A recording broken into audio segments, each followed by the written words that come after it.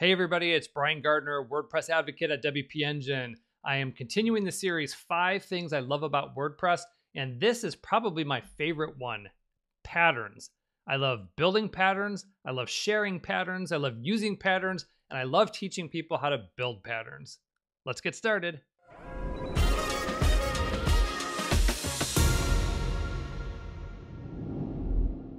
Okay, so as I mentioned, patterns are a wonderful thing that's somewhat new to WordPress. The site editor, the block editor, Gutenberg, whatever you want to call it, WordPress patterns are where it's at. I'm going to go ahead and go into the site editor here to show you what patterns are, and then kind of walk through a few different ways in which they can be used. So inside the site editor, if you click on patterns, you'll see here in the Frost theme, there is a collection of patterns here as I scroll up and down. And basically what you can see here is that patterns are sort of preset, predefined blocks of blocks, right? Group of blocks. And so, for instance, if you scroll down here, you'll see what look like headers and footers. I'll click here on featured. You can see that there are some columns with boxes. This looks kind of like a hero section made up of an image block, a heading block, a paragraph block, some buttons, and so on. And so themes can supply these patterns with them. So when you activate a block theme, you have access to the library of patterns that the theme has. And so this is just sort of a way to view the patterns that come with the theme. As you can see here on the left-hand side, they're categorized. So if you wanted to specifically look and see which pricing patterns are available in the theme here, there you go.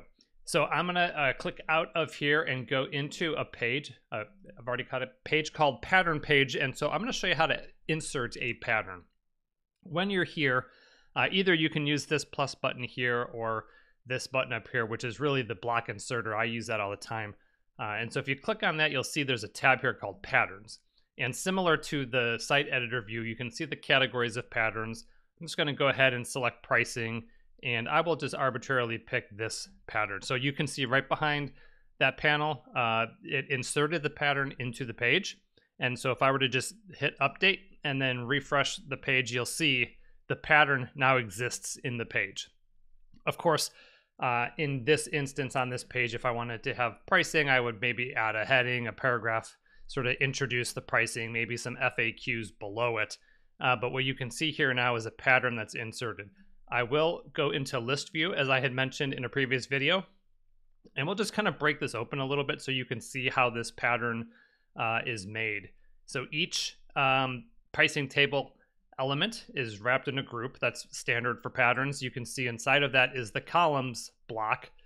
So inside of each columns block is the column. And so you can see there's 1, 2, 3, and then inside each column or pricing table column, you can see there's a group that sort of wraps the heading and the price.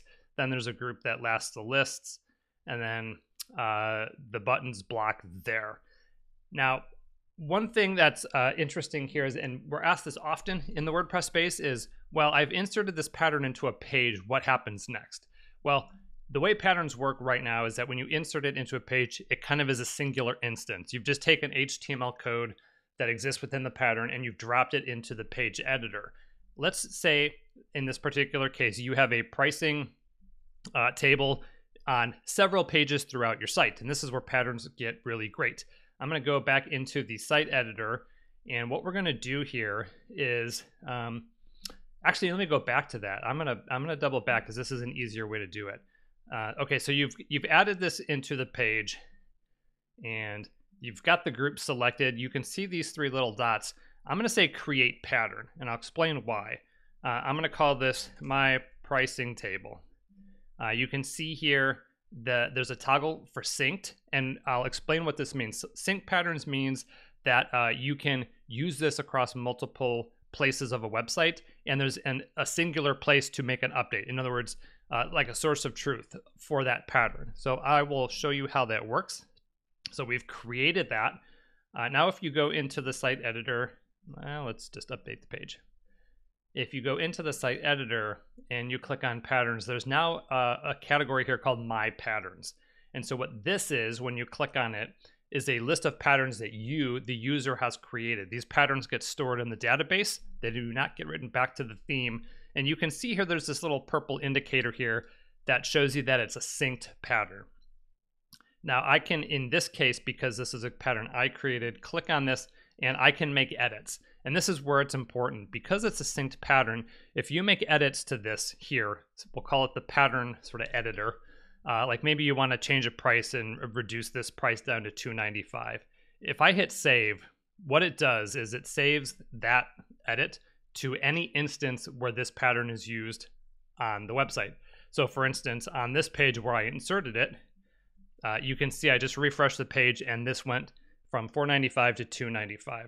And so if I created the pattern and I just want to use it here and there, I don't necessarily have to make it a synced pattern. Headers and footers are sort of examples of synced areas or patterns that you might want to just kind of globally across all instances make these changes.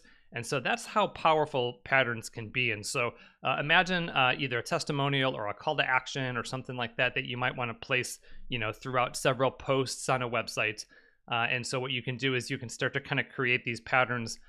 Maybe we'll call it like recipe advertisement or something like that, where you can then take that and insert that, in 10, 20, 50 blog posts, wherever you want. And then if you need to make an edit to that pattern, you can go into the site editor to the My Patterns space, and you can make that change, and it'll change all the instances, so you only have to do it once. Again, I will back up and just review where we were at. We are in the site editor, and we go to patterns. Again, this is not really a management screen other than just sort of showing all of the patterns that exist. And once again, I'll go back into a patterns page, and you could add multiple patterns per page. For instance, I'll just go ahead and add another one here. Let's see, what do we want to? We want to add a call to action. Maybe, maybe not. You've got some featured patterns. Maybe there's some FAQs or something to that effect, or if you just want to add a box or something like that, or maybe some testimonials. Maybe you want to throw some testimonials underneath that. And so I'll go ahead and just click one of these and hit update, and then you'll see it just adds below. And so one last thing that's very powerful, some themes offer, and I'm going to go ahead and I'm going to delete these off the page so I can show, there are some patterns that are called page patterns. And this is really where WordPress gets powerful. As you can see here, you can add an entire page of patterns. And so for instance, this white section could be its own pattern. These logos could be its own pattern. This little 1, 2, 3, 4 section, a call to action. And so you can actually take patterns and group a bunch of patterns inside what's called a page pattern. And with one click, I'm going to hit update. Everything gets added to the page. I'll refresh my page, and you can see all of a sudden I just have a full, almost a full website with the one click. Again, the power of patterns. I love them. As I've mentioned before, I love building them. I love designing them, creating them, sharing them. And so patterns probably one of the most bullish things about WordPress I am right now. So I hope you enjoyed the video. I hope you enjoyed the walkthrough. If you have any questions, feel free to leave a comment in the video. Subscribe to our YouTube channel for more videos like this where I walk through what's new with WordPress, or in this case, things I love about WordPress. And happy building. Have a great day.